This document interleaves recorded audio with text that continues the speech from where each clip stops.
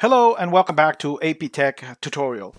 And in this short video, I will show you how to recreate your Outlook profile. I'm referring to the Outlook client, which is the application that you install, the little application that you install when you install Office 365 or Outlook for desktop. Okay, that's basically what you do.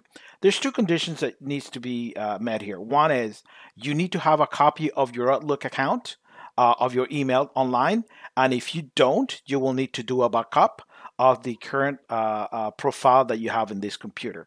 Please make sure that you do that. This tutorial is just to illustrate how you can recreate the profile of which you have a copy online. As you can see, when I open the Outlook at the client, the little application, you can see that I have a few emails here listed here. And I will show you that the online account has exactly the same copy of my inbox. All right. So all the folders and the inbox, they're all sitting in the outlook.live.com. Okay. And outlook.com actually. I have a copy of that. So that's one thing you need to make sure. Have a copy online before you go ahead with these steps. Step number one, close Outlook completely. Do not leave anything open. Okay, so do not leave any application open. Close all your applications and navigate to Start and type on Control Panel. And right here, select Control Panel and navigate to the search bar here and type Mail and wait for something to come up, and you will see Microsoft Outlook 32-bit. Click on it and you will see my I'm just going to ask him to show my profile, right? And I'm just going to remove it. Okay, say yes and just remove it. All right.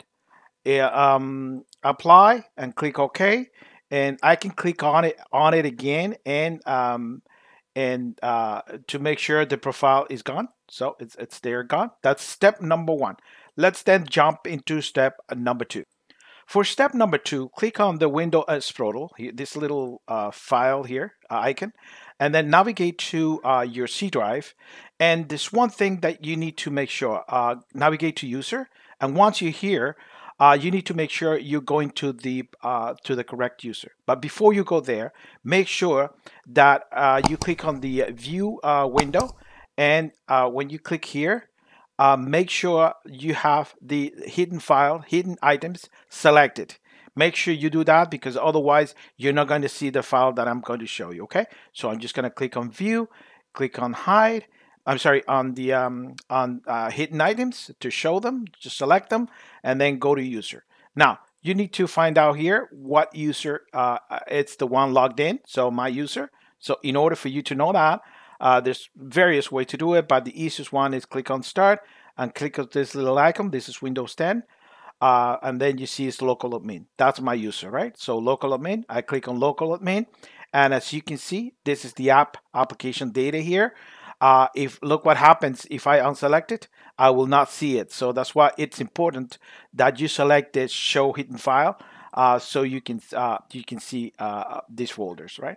So local, you hit on local and then click on Microsoft and then look for Outlook. And then this is my Outlook profile. This is a copy of my Outlook. All you need to do is click select, hit Control A, select all, or you simply just select, do like this with your mouse, select them all and remove them. All right. I will now proceed to step number three. To complete step number three, it's like if you started Outlook for the first time. So this is what's going to happen. You click on the Outlook and it's going to prompt me for the name of the profile. The name you can give it is irrelevant. You can do whatever you name you want. I'm just going to name it Outlook, okay? Or Outlook 1, just if in case I add another account later on, all right? So click OK, and then it's going to prompt me which email do you want to add here. And I'm going to tell them just the AP Tech tutorial, right? Account. It may or may not prompt you for the password. In my case, because the password is already cached here somewhere, it did not ask me for it because I had this account there before. All you need to do is click done I don't want to set up a mobile or phone, and I don't want to add another account, which is this step here. And then I'm going to click on done, and that's it.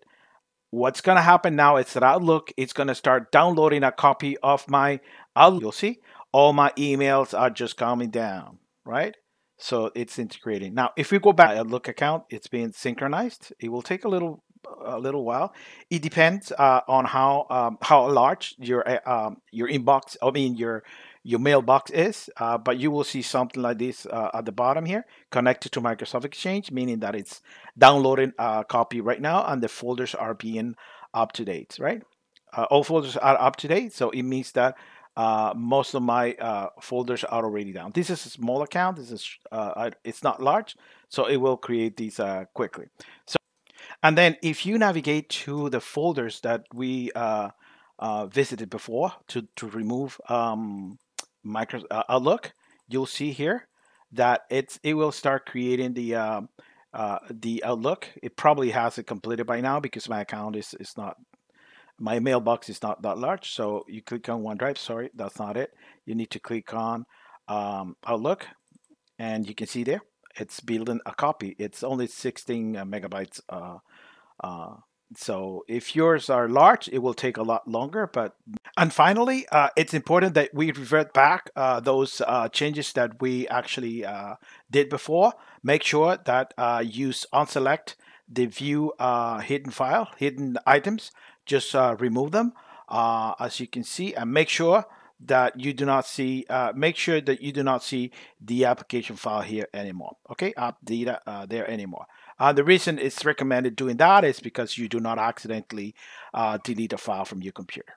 Well, that's the end of the video, of the tutorial. And if you like it, please hit on like and subscribe to my channel. Thank you, and have yourself a great day.